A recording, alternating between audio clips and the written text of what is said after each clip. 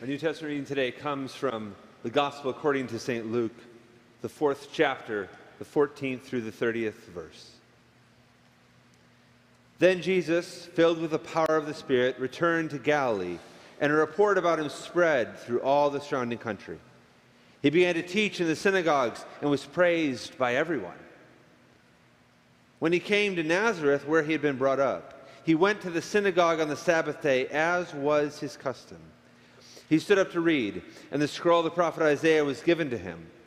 He unrolled the scroll and found the place in the Spirit where it was written, "The Spirit of the Lord is upon me, because he has appointed me to bring good news to the poor. He has sent me to proclaim release to the captives and recovery of sight to the blind, to let the oppressed go free, and to proclaim the year of the Lord's favor." He rolled up the scroll and he gave it back to the attendant and sat down. The eyes of all in the synagogue were fixed on him. Then he began to say to them, "Today this scripture has been fulfilled in your hearing." All spoke well of him and were amazed at the gracious words that came from his mouth. They said, "Is not this Joseph's son?" He said to them, "Doubtless you will quote to me this proverb, 'Doctor, cure yourself.' And you will say, 'Do here also in your hometown the things we have heard you did in Capernaum.'" And he said, "Truly I tell you, no prophet is accepted in the prophet's hometown. But the truth is, there were many widows in Israel in the time of Elijah, when the heaven was shut up for 3 years and 6 months. There was a severe famine all over the land. Yet Elijah was sent to none of them, except the widow of Zarephath in Sidon. There were also many lepers in Israel in the time of the prophet Elisha, and none of them was cleansed, except Naaman the Syrian." When they heard this, all in the synagogue were filled with rage. They got up, drove him out of town, and led him to the brow of the hill on which their town was built, so that they might hurl him off the cliff. But he passed through the midst of them and went on his way. My friends, the word of the Lord. Thanks be to God. Let us pray. Gracious Lord, speak to us now through these ancient texts. Open our hearts and minds to what it is you have for us to hear. And Lord, equip us to be your ambassadors in the places where we go. In Jesus' name we pray. Amen. Before I begin, 2 brief comments. Number one is I was privileged to be here last week for the celebration of the ministry of Heather Schoenwolf. And I want to commend you all and say thank you to all who were part of that. I've been doing this work of working with pastors and congregations in transition for 8 years now. And the thing that I say every time is the first step in a good transition is a good goodbye. And last week was indeed a good goodbye. So thank you to East Liberty Presbyterian Church for your work in sending her off. The second is to commend the work of your PNC. I did not know how much work was involved in being on a PNC until 1991, when I joked that I didn't see my father for a year and a half. It was because he was on a PNC. I saw as a young child the amount of work he did going into that. The reading of countless documents and listening to cassette tape sermons and the diligent work that they did. And I want to commend to you the work of your PNC. They have worked hard over these last months, discerning and listening for the leader who they believe God is calling to you, who you will get a chance to meet this weekend.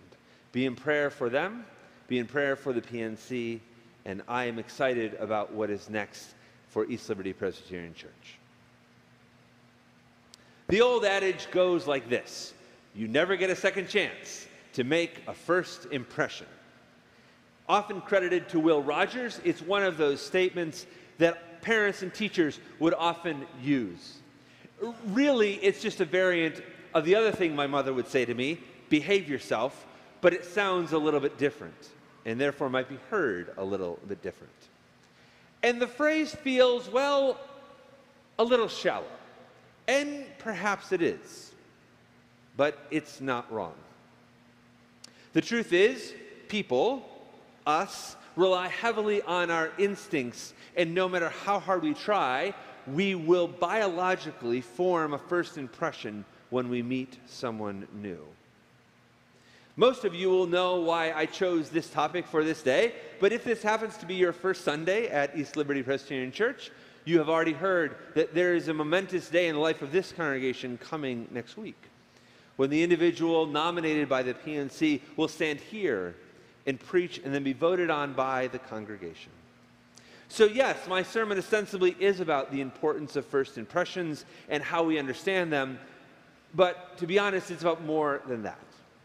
It's about human relationships. It's about learning from this narrative and this story and listening for how God is speaking to us this day about this story.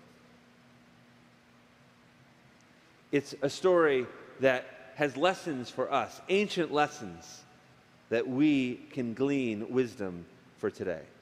And why I think this is so important is it seems, and I stress seems because I am very, very skeptical when people say, oh, it's never been worse than it is right now. But in a time when it seems as relationships are strained, often over political and social issues, that maybe it wouldn't hurt us to do some reflection upon what it is that helps us be in good and right relationship with one another. For our passage today, we turn to Luke 4. Now, Gospel of Luke is an interesting one. It records the most information about Jesus' childhood. But by Luke 4, the ministry has begun. Jesus has been baptized, and he is returning home after his first, quote, tour of ministry, we might say. And he goes to the synagogue, and there's a key phrase here, as was his custom. The text is very clear. This was Jesus' home synagogue. This is a place where he would be known and recognized, a community that likely helped raise him and celebrate with him the rites of passage as a Palestinian Jew in the first century. These were his people, and he was one of them. And he gets up and stands and reads again. The text tells us this was custom. And then the whole place falls silent. You see, they had heard about what this hometown kid had been up to. They had heard the stories of the ministry that he had done, and there's a tension in the text that says people were just waiting for what would happen next. Everyone was impressed. They began saying things like, hey, isn't this Joseph's kid? Things are going well. You know the phrase, quit while you're ahead? Jesus decides to do the opposite of quitting while he is ahead. Instead, he decides to go right at them. Jesus suspects rightfully that what is about to happen is they will begin to challenge him, to say, hey, Jesus, we heard you did some pretty cool stuff over in Capernaum. Why don't you show us some of those miracles, huh? Rather than wait for the challenge, he decides to start throwing darts. And he basically says, look, I'm not going to do that, and here's why. Because even if I did, you wouldn't believe. You wouldn't believe. A prophet is only without honor in their hometown. And then, to drive the point home, he decides to liken them to a time in Israel's past, 2 times, in which there was not much good happening within the nation of Israel, but good things were happening outside the nation of Israel to non-Jews. He basically says, look, I'm not going to do what you want me to do because you are nothing better than the faithless ancestors that have come before you. Shockingly, they did not take this well, and they run him out of town. Now, there's one thing I have to say at the beginning. Should Jesus have quit while he was ahead? No. Jesus was a prophet. His job was not to make people happy and comfortable. His job was to irritate them, and job well done. But I think there are things that we can learn, not from Jesus' model, but from those of his listeners. And as I see it, they made 2 critical mistakes. The first is this. They had an impression of Jesus that they would not let go of. We all make first impressions. Now, if you are at all skilled and knowledgeable in the area of neuroscience, you're going to want to just kind of hold on for the next 30 seconds as I completely butcher your field of study, doing my best. So here we go. As I understand it, humans are hardwired within our instincts to seek out our safety. And when we encounter someone new, part of our brain is going, is this safe, is this safe, is this safe, is this safe? It's part of what keeps us safe. That's also the part that causes us to form first impressions of people. Forming first impressions is not actually the problem. The problem is we don't allow those first impressions to change. I have done youth ministry for a long time. My oldest youth group kids are now in their mid-30s. And what I have learned, sometimes the hard way, is your first impression of someone needs to be as flexible and malleable as Play-Doh. Because people change, and you change. And over time, the impression, the box, the understanding we have of someone needs to flex and change. If you have raised a kid, if you have been around a kid, you have seen this firsthand. My 3-year-old and my 17-year-old are biologically the same person, and that is about the only similarity left.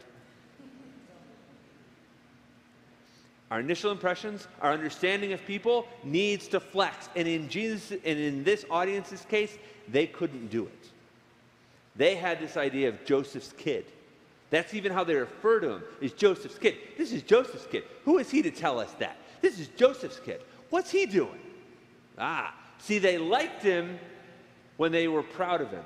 The hometown kid, the kid from Nazareth. You see, Nazareth, it wasn't a place to be from. Even Jesus' disciples were suspicious that anything good could come from Nazareth. So at first they were proud of him. Hey, this is the hometown kid. He's done us proud. He's got a good reputation. And then when he starts throwing darts, they say, oh no, you stay in your lane. We, as followers of Jesus, need to learn to have flexible understandings of people, to allow our first impressions to be changed, malleable, flexed over time. I think one of the great challenges in human relationships is to allow our view, our understanding of someone to change as they change and as we change. So lesson 1, learn from the audience. Make your first impressions, but hold on to them loosely. Second mistake I see is that they heard certain words and they assumed that they understood what he was saying because he was using words that they knew. Jesus uses words like kingdom, fulfilled, prophecy. And in each of their cases, they're thinking, oh, we know what that means. But they didn't. For some background, in the first century, the people of Israel, the Jewish Hebrew people, were oppressed. They were under the authority of the Roman Empire. And they had pretty much been that way for at least 600 or so years at this point. And there was an understanding, a philosophy within first century Judaism that when the Messiah, the deliverer, would come, they would be a son of King David. And to be a son of King David means to be a king, a political leader who would defeat the powers of Rome and return the nation of Israel to its glory days of 700 or so years before. Now, let's be very clear. Jesus was political, but he was no politician. A politician does not start throwing darts in their hometown the way Jesus did. Jesus was political, but not a politician. But see, that was the problem. People expected Jesus the politician. They expected Jesus to be a political leader, not someone trying to start a movement to change the world. And we see this struggle throughout the whole of Jesus' ministry. Every time he's somewhere, people have this idea of this is what he's going to be and do, and then when he doesn't do it, it causes conflict. You see, he's using words, and they are bringing their prior understandings and their interpretive lenses to those words. Now, as I said, the first one, holding on to first impressions loosely, doing youth ministry for as many years as I did, I learned that one pretty good. And I give myself okay marks on that. This one, Not so good. This is not my area of strength at all. I am a very low context communicator. I sent my own mother photos last night that she had no idea what they were. And did I include any explanatory text? Of course not.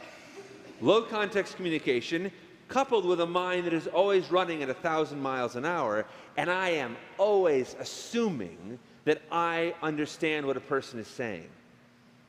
At my best, I say things like this. Tell me what you mean when you say the word.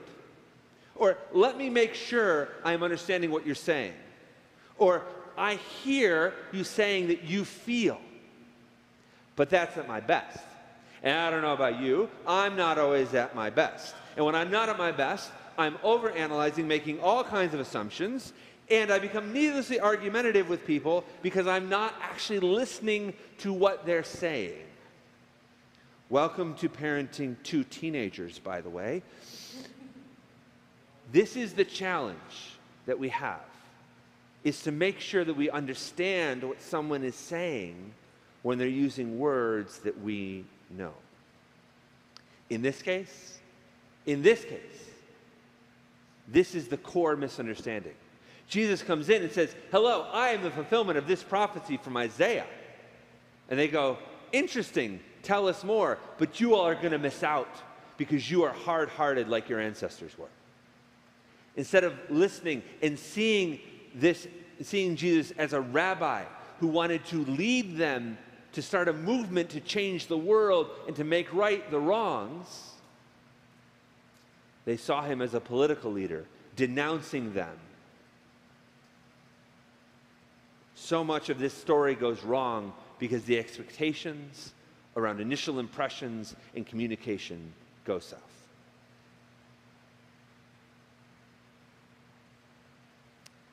When I was an aspiring seminarian, I was 22 years old, I spent the summer at a church in Colorado. And the pastor of this 600-member church was an 83-year-old man named George Moore. He had signed on to be the parish associate 10 hours a week, and then the pastor and the associate pastor both left. And being Western Colorado, well, there's 12 churches in half the state, the interim responsibilities fell to him. And one day, George and I were sitting going over my sermon for that coming Sunday. And he sat back in his chair, and with his Western North Carolina accent that I won't at all try and imitate, he goes, boy, you're going to get to meddling in this sermon. And I was like, oh, but Pastor George, he goes, no, listen to me. He says, there's nothing wrong with meddling. Just tell people that you're going to meddle before you do it. Due warning, this is my meddling part of the sermon. As I mentioned at the beginning, this next weekend's a big weekend for you all, as you will meet the individual nominated by your PNC to serve as the next pastor. And that is a really, really big deal.